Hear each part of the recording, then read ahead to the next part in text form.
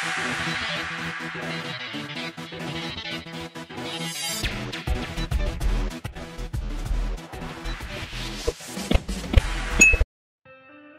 is developing a family of anti-radiation and long-range air-to-ground standoff missiles (ARM) called Rudram. The first missile in the series is Rudram-1 with a range of 200 km, and the missile has already been integrated with Su-30 MKI of Indian Air Force. In November 2022, it was reported that Air Force has moved a proposal worth Rs 1400 crore to the government for acquiring Rudram next generation anti-radiation missiles. The second missile in this family is Rudram-2, which is a hypersonic aero-ballistic missile with a range of 50 to 300 km. It is integrated with dual seeker, which are imaging infrared IIR seeker and passive homing head seekers. Now, this missile can not only destroy enemy radars but can also target enemy bunkers, air bases, arms and ammunition depots, aircraft hangars, etc. On 29th May 2024, DRDO has successfully flight tested the Rudram-2 from Su-30 MKI platform of Indian Air Force. The development of Rudram-2 is at very advanced stage and is expected to complete soon.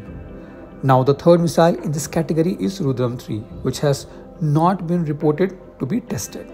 The missile is going to be two-stage missile like Russian Kinzhal.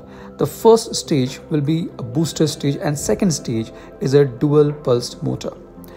The missile will weigh close to 600 to 700 kg with a warhead of 200 kg and a massive range of 550 km. The missile will have 16 control surfaces, which will make it highly maneuverable. It has 8 control surfaces in the midsection and another 8 in the tail end. The fixed wing in the midsection of the missile will help it to achieve the hypersonic speed. The missile will use INS GPS satellite guidance along with inertial navigation systems for the mid-course guidance. It will have the circular irreparability of close to 4 meters. The missile will follow quasi-ballistic trajectory and will hit target with hypersonic velocity. The HAL's Nasik division is commencing the work on the modification of Su-30 MKI aircraft, which will be the launch platform for the Rudram-3 missile.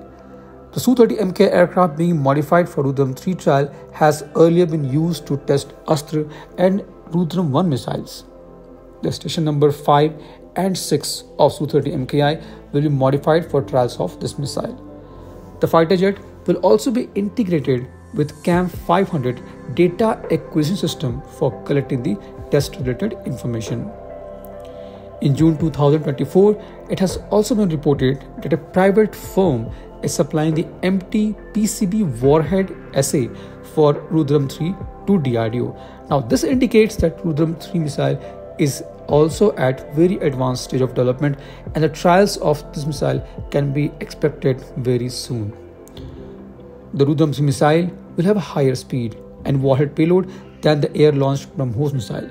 So this missile will be easily able to destroy the Pakistan and Chinese surface-to-air missile defense system along the borders and also deep inside the borders by staying well within the Indian boundary. Rudram-3 will massively boost the deep penetration strike capability of Air Force. This was today's update. Please let us know your views on this in comment section. If you like the video, do not forget to like, share and subscribe. With this, I would like to say goodbye and Jai Hind. We'll soon back with more interesting and amazing development happening in the defense sector.